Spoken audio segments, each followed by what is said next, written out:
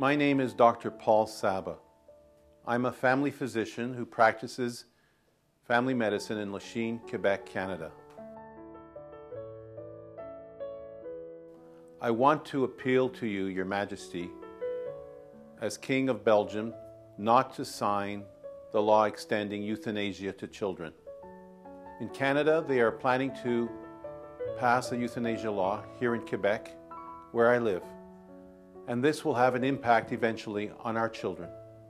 If you sign your law, euthanasia will be extended not only to children in your country, but also to the children of the world.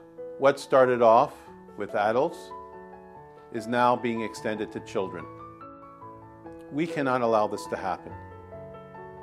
There are millions of children born every year with congenital malformations, including our daughter, Jessica. Jessica was born with a severe cardiac malformation. If she was born in a country where euthanasia is permitted, she could have been euthanized. That was 4 years ago. Baby girl. Bless you, baby girl. Oh. Oh, mommy. Oh. When I first saw Jessica a few hours after she was born, they were about to take her over to the children's, and I remember the first thing I told her was, "You fight, little girl, you fight."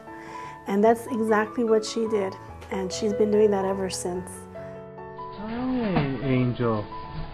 Hi, sweet Angel.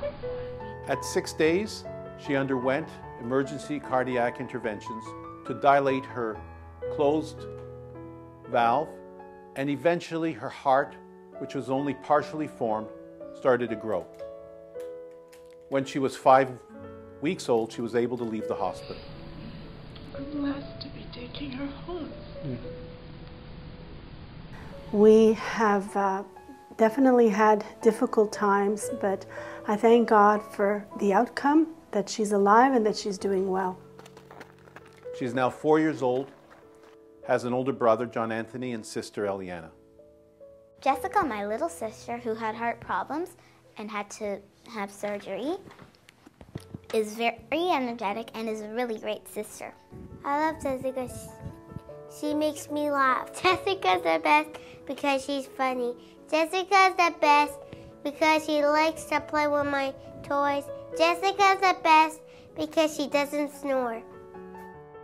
Some people may not have the same support and resources as we did, seeing that we have the medical background.